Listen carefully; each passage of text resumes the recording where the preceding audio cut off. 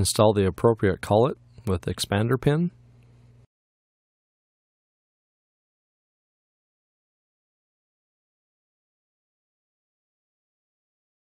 Install a slide hammer, tighten the jam nut, and pull the bearing out. Repeat the same procedure for the other side with the collar, expander pin, and slide hammer. And remove the second bearing. Upon assembly, apply high pressure lube to both bearings.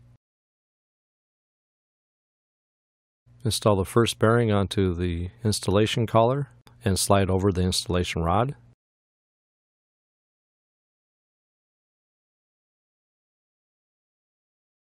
Set those pieces into place. Set in the second bearing.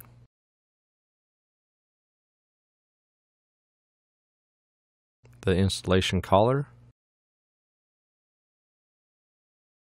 Then install the washers and thrust bearing. Thread on the nut. Tighten the nut onto the rod until it comes to a stop, with both bearings seated firmly into the frame, and then remove your assembly setup.